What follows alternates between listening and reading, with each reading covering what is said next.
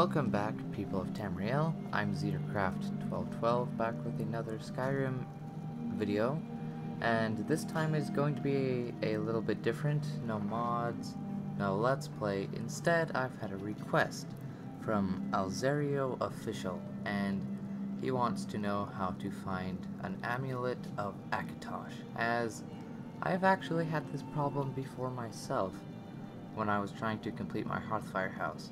So I'm going to go through a couple different methods, and we're going to start out with the way I found my first Amulet of Akatosh. And you may have noticed this man is not looking so hot, and he's just a regular guard, and in his inventory he has an Amulet of Akatosh. Now, guards will spawn with, usually they will not have any sort of amulet on, but they can spawn with a random deity amulet, and they will be wearing it. So if you kill enough guards, which is free money, arrows, and just all around fun, but anyways, if you kill enough guards, you'll eventually find an Amulet of Akatosh. Now, wait, why am I leaving? The second way that I have come across is that you can actually buy it. Although I'm not sure like what the percentages are of the people actually having it, but here in Solitude there is a shop called the, I'm not even gonna try until I read it, like over here, the Radiant Raiment. Come on, everyone I'm reading it said wrong. Anyways, why, hello. They here to buy. can if you sell have to ask amulets, price, you might but be in the wrong store. it's take a look. very rare from what I can tell. Going through the see, like here's Amulet of Bella, Xenocraft, but no Akatosh. Now it's random, just like the guards. So eventually, if you try, like just try as many times as it takes. Now, here's a trick. If you kill spare some gold the shopkeeper, like, well, first save, then kill the shopkeeper. Then when you reload the save before, their inventory will be refreshed, and then you can just do that over and over again until an Amulet of Akatosh shows up. I have our dragon follower with us, but he's kind of freaking out, Falakar here, because he's used to being a dragon and he thinks he's too fat to fit through this place, even though he's in human form. Now, the third way requires a totally separate mod called the Dragonborn Crafting Hall.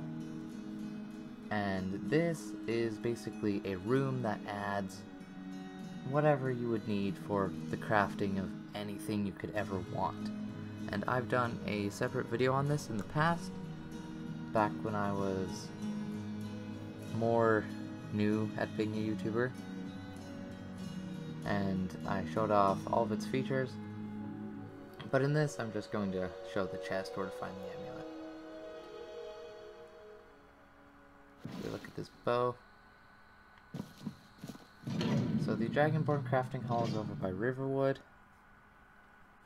and it's free, it's not locked.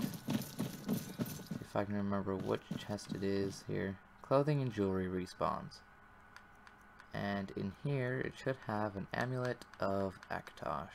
Now, sadly, they are not in alphabetical order, and I'm going off of the pictures anyways. There we go. Amulet of Akatosh. Boom.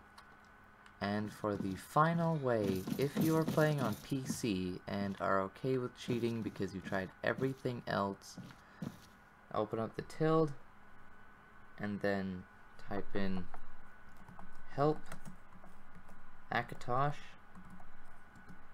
and then it'll present you with all of these things. And if you notice the Armo Amulet of Akatosh, so then simply type in player.add item, the code for the Amulet of Akatosh, and 1, and you have the Amulet of Akatosh. You could also do player.placeAtMe, and then it'll fall out of the sky. And there you go, 4 different ways to obtain an item that should not be that hard, but it's just kind of a random chance sort of thing. So there's no, oh man, the frames are not strong with this one. So there's no like proven method to get this item easily. but you can buy it and just kill a bunch of guards, which is how I did it, because you get a bunch of money, get free steel arrows, and you level up sneak and archery, so, you know, it's a win-win. People die, you get better. And isn't that what Skyrim's all about? But anyways, until the next one, bye.